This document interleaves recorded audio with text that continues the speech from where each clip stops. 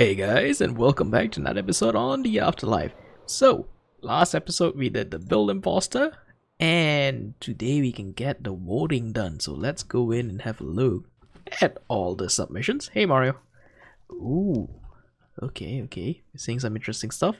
So we are supposed to get our book and then go and vote on all of these. Well, not vote, but there's a few selections we need to do. So we have the Imposter's build topic, Mario's build topic. Did we receive a free point? Alright, so let's guess. So the team was Dark Lord. So this kind of fits, This fits.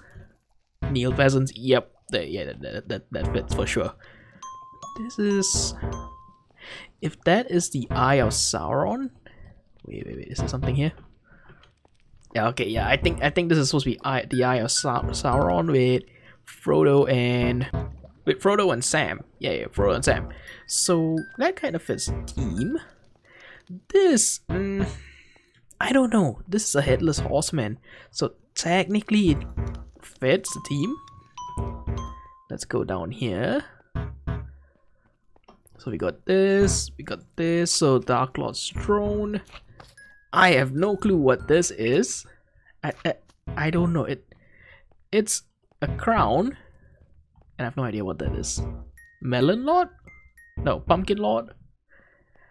This yes. Sacrificing Kyle. Sacrificing could be Dark Lord.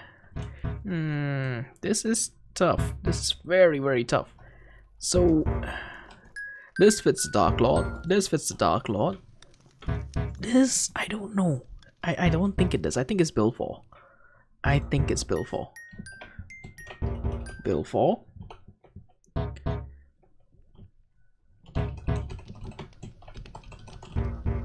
Headless Horseman. Mario's build. Okay. I don't think Mario would be the imposter. But I think it's him. Because this, I don't know whose build this is, but I don't think Mario would do that. Statue of J, I think that will be Tink. Because that. I'm quite certain that's Tink. I'm quite certain. This, I don't know. I don't know who that would be. And this, part of me wants to say this would be Ash because of all the hive, the mushroom stuff, the nether block stuff. But we got Kyle in orange over here, and someone in black trying to kill Kyle. So I'm gonna guess this is Cafus. And then we got these two left, and I know Hubone is in it, and Ash as well is missing. So I think this would be a Hubone build, and this would be an Ash build, I think. So if that is the case, only ones for Mario, Winter, and Jay. Is that it? Right? So yeah, I think that's the only people I have not guessed. So I think this I think this might be a Mario build. I think oh, it does not. Oh, so Bill 4. Okay, so I think that sets it for us, because I think Bill 4 is the Headless Horseman, because it's supposed to be similar to everyone's build, but slightly different, and that's the only one that kind of stands out. Other than the build at the bottom with the honey blocks, I don't know what that would be. So I'm guessing that is the Headless Horseman. Alright, that is done. Bill vote is in. So let's put my book away. I love this. Alright, let's go get our new topic. So for you Afterlife members, skip now. Oh. And it is Bad Bros. Ooh, okay, crewmate. Room 13. So this will be our room. I'm not gonna build it now. I'll build it in the background. I'm not gonna show my build for it. So Bad Bros, I got an idea for it. It's gonna be something a little interesting. So I think I'm gonna go so I think I should be set on that. Also, let's just do that. But today, this is not our focus for today. So for today, what we want to do, we want to head over to the mausoleum.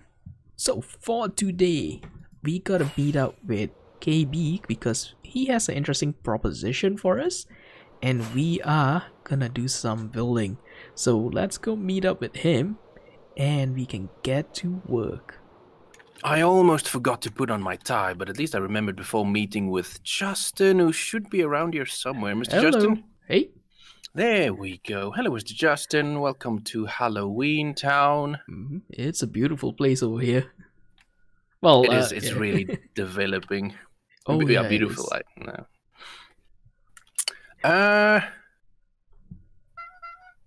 That is a clown's nose noise from my phone. Let's ignore it. So, are we ready to get started on this project we have in mind? Oh yeah, I think we are. Got all the materials. Should be good. We should have all the materials, and we have this. So the idea is I have the cemetery, and I want it to lead to a mausoleum, which then leads to a game we want to develop. I think we can probably talk about that later. Let's build a sample, like build a mausoleum itself, and then we reveal our master plan. Sounds like a plan. Alright, KB, we are back. The start of this Blackstone dungeon is done. I like that name. The Blackstone dungeon. Ooh, yes. Yes. Okay, so we can go in, have a look at it. This is kind of, I think, we skipped this building process of this so that we can give you a template of how the rest of the place will look, more or less. And it's a staircase, so I think these torches will probably be changed. All of these will be going away soon. It's just all temporary lighting. Yeah, this is what we want in here. Just smooth lighting and plenty of mobs to spawn. Oh yes, yeah, we're gonna light it in a way that mobs spawn as a part of the dungeon challenge. That's probably the only thing we'll reveal at this point. Yep. Otherwise, and this is where the count sleeps. Yep. Nice. I'm really happy with how it's turning out. This color palette, I've always wanted a darker color palette to do creepy builds with, and finally with the update, we got it. Yeah, I love Blackstone. It's the best thing added so far. I love it. At this point, I do want to mention Kafir's nether tunnel. If anyone's not seen it, you should try and... I'll probably throw in a quick picture here. It's a nice thing you can also do with the Blackstone. Oh yeah, definitely. So from here, we're going to do some more things where the actual game starts. This is not going to be the actual game. This is the entrance, but we're not going to tell you anything yet. So let's get to work on the other things and reveal as we go, I guess. Yeah, I think that sounds like a plan. Oh boy, okay. That is, this is going to be fun. I'm not going to give any teasers to anyone. I might show off a thing or two here or there, but I'm going to keep most of the things I do for this a secret. Because I am enjoying myself, KB is enjoying himself doing this. So yeah, I want to keep it a secret so that none of the AfterLife members can take any sneak peeks. So that would be good. So this will be a project me and KB will be working on. But I got other projects to get done. So let's go to the shopping district, and I did a thing. So yeah.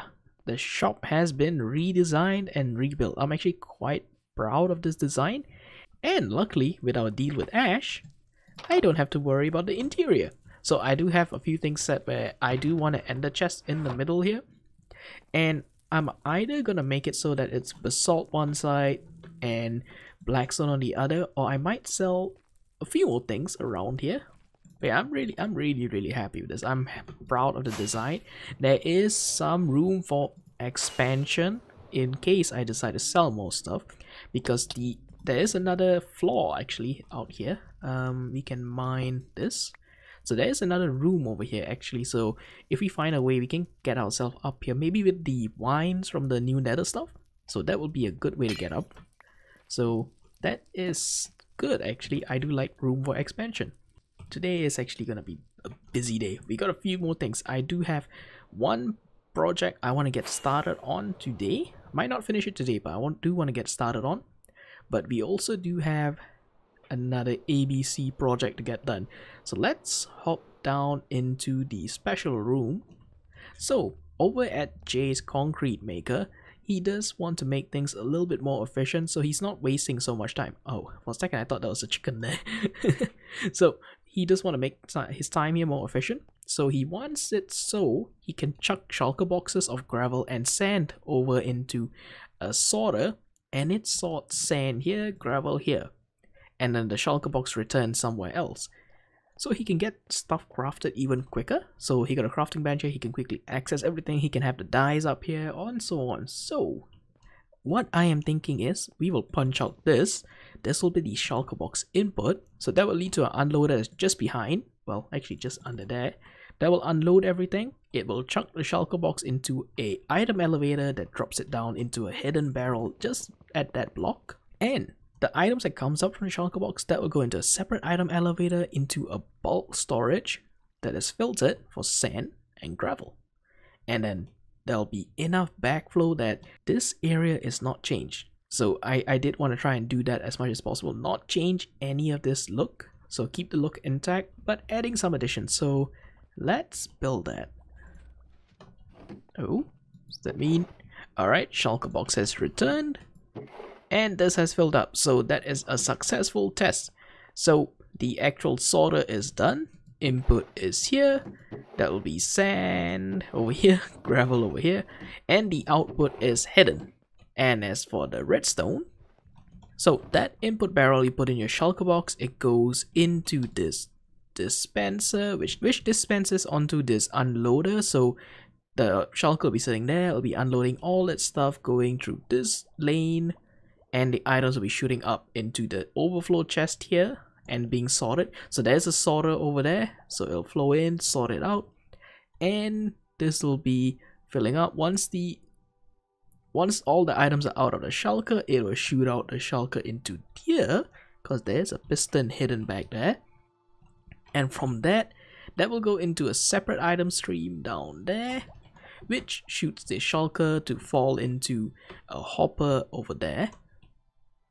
So this should be more than enough overflow for Jay. So that's 1, 2, 3, 4, 5, 6, 7, 8, and 9. He asked for 8, but I gave him 1 extra buffer just in case. Plus he got all of this hopper to take into account, so it's plenty of buffer. Plus you got the extra hoppers between there and there. So I think it's close to another double chest, maybe 10 double chests worth of buffer, maybe slightly more. So this should be good. System is up and running and all set. So that is another job well done. So, future Justin here. You Keynight viewers might have noticed I made a huge mistake with that overflow setup, because it's storing items but not letting you pull out any items. So, I will be fixing that by the time this video comes out. I can't believe I made that mistake. And back to the content. That again. Welcome to the parkour room of death. Ooh. Oh! Ooh, yes. Yeah, so we grind it a little bit, and we have this room which will be filled, but we have this fog glass effect with the room kind of naturally blending into normal Minecraft world.